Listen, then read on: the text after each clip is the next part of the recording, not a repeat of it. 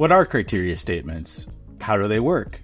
In this video, I'm going to answer all of these questions and show real examples for Campaigns, Zoho Marketing Automation, and Zoho Desk. And by the end of the video, hopefully you'll have a better understanding, regardless of what application you're using, on how to use criteria statements and adjust them. Before I get started though, be sure to hit that like and subscribe button, and let's dive in. So before I jump into the real examples, let's go over a brief summary of what criteria statements are. If you remember back in grade school, you might have learned about compound statements and using logical connectors such as and or to connect these compound statements. It's very similar with all of the Zoho applications that use criteria. So the two main terms you're going to need to know is and or. And means both statements need to be true for the condition to be true and move on. Whereas or, only one of the statements needs to be true, the other can be false, and the condition will move on and complete that criteria that's required. So if we take a look at an example of and in Zoho Campaigns, we have the state is California and the client status is active. So only people in the state of California that also have the client status as active will receive emails in this campaign. Both statements need to be true for it to move on. Now, if we look at an or example, anyone in the state of California or any active client is going to receive this email. So regardless of state, if their status is active, they're going to receive this email.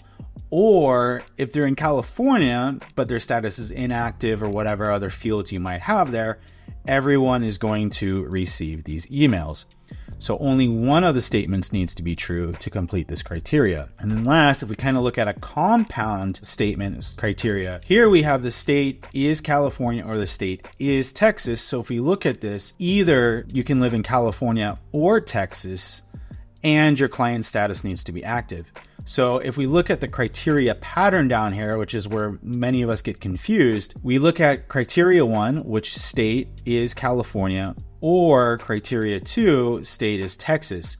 So only one of these needs to be true. You need to live in California or you need to live in Texas.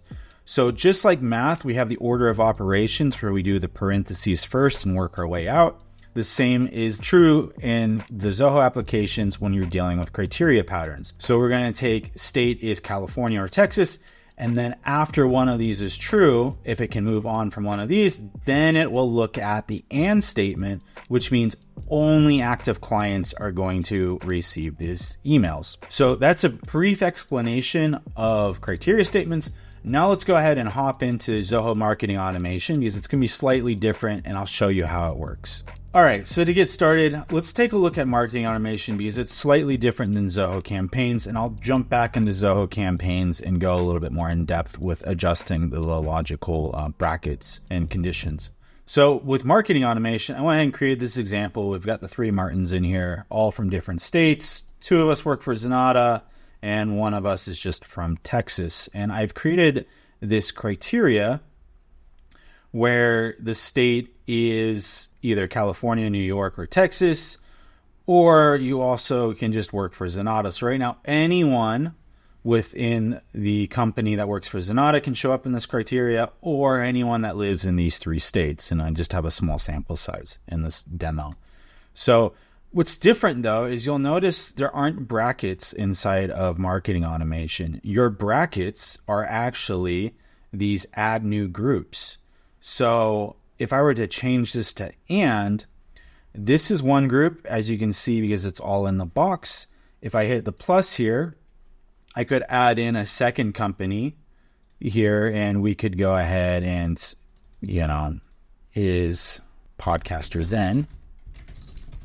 We could go ahead and add this, or we could add a new group entirely. So now we have the and connector. This might be getting a little confusing, but the brackets are essentially this. There's no actual visual where it's condition 1, 2, 3. It visually displays it for you. So in group 1, any 3 states is fine. We can't really have ands here because you're not going to live in 3 states at the same time. So we'd only use or. And then here we've got the and connector. So this one of these statements needs to be true. And then one of these statements needs to be true.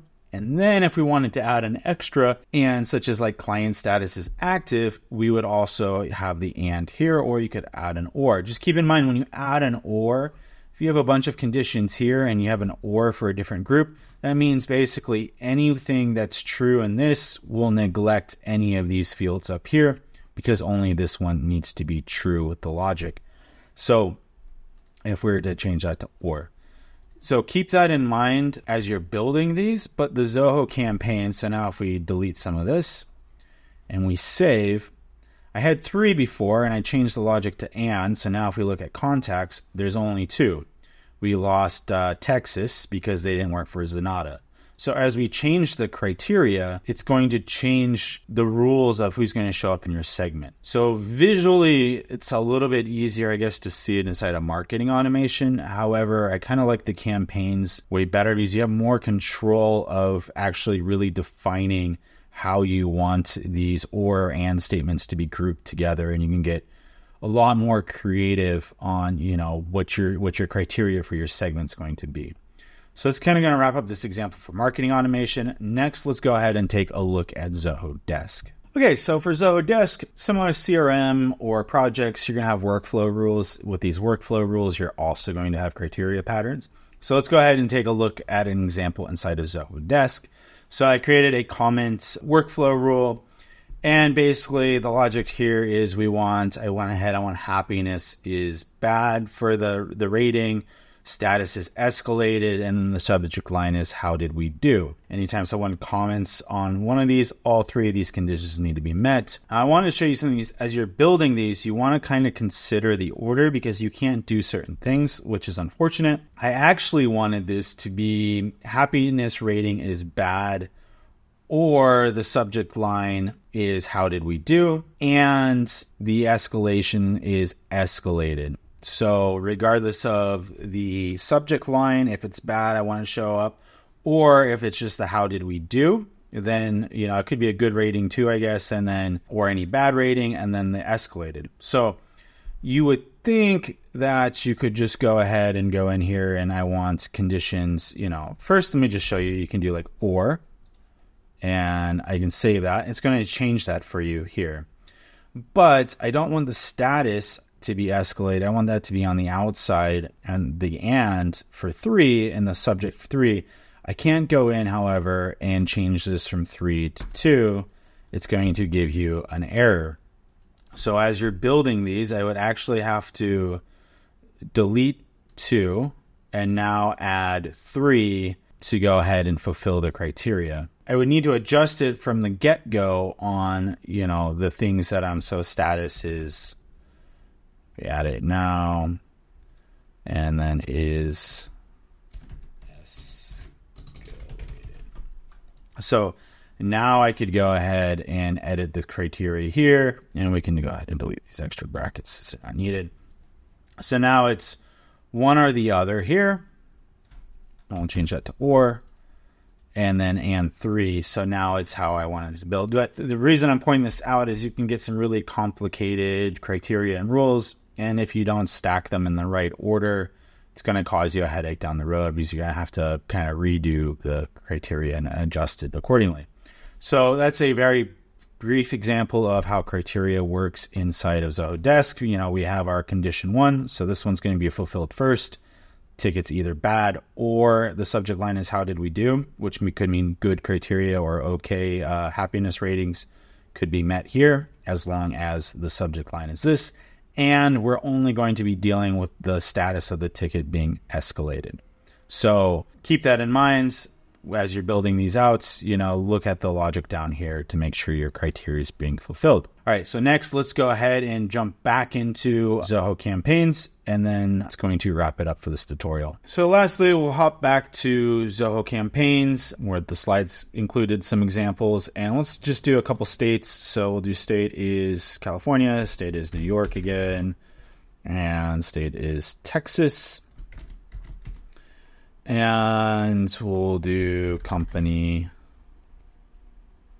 is Zenatta. So here we've got the different states. We have all and statements, which could never be true. But let's go ahead and change this. And you'll notice here we've got a bunch of parentheses. And it's going to be the same that we just covered in Zoho Desk, where you can't move 3 to 4 4 to 2 and change that around. But we can adjust the pattern here. So we want these to be ORs, and we want this to be true. So anyone from these 3 states that works at Zenatta, we want to give this email. Maybe there's some tax change in these states where you're now having to pay 100% of your income and taxes if you live, or maybe we can exclude Texas from that. But let's go ahead and delete the parentheses. And I can simply, you'll notice there's spaces here too, whereas Zoho Desk was all run together. So now I could simply just change it from how it was before, ditch a parenthesis, and it now knows to, run this logical statement as so. You can go ahead and save this. And just like that, it adjusted the 3. It's going to fall into any of these can be true within the same bracket. And then lastly, the company names, it should be Zenatta. So yeah, that's going to wrap it up for criteria. I hope you found this video useful. If you did, be sure to hit that like and subscribe button. It really helps our channel out. Also, if you have questions, this question was from Club Zenatta and I've turned it into a video. Our team does our best to find questions that we think get asked a lot to make content around those videos. So just head over to club.zenatta and, don't hesitate to join the community and drop us a line there if you've got a question, and we'll do our best to answer it. And then lastly, for the latest Zoho news, be sure to subscribe to our newsletter at zenatta.com/Zoho. Get into your mailbox every Monday morning at 6 a.m. Pacific without missing a beat. Have a great one, and we'll see you in the next video.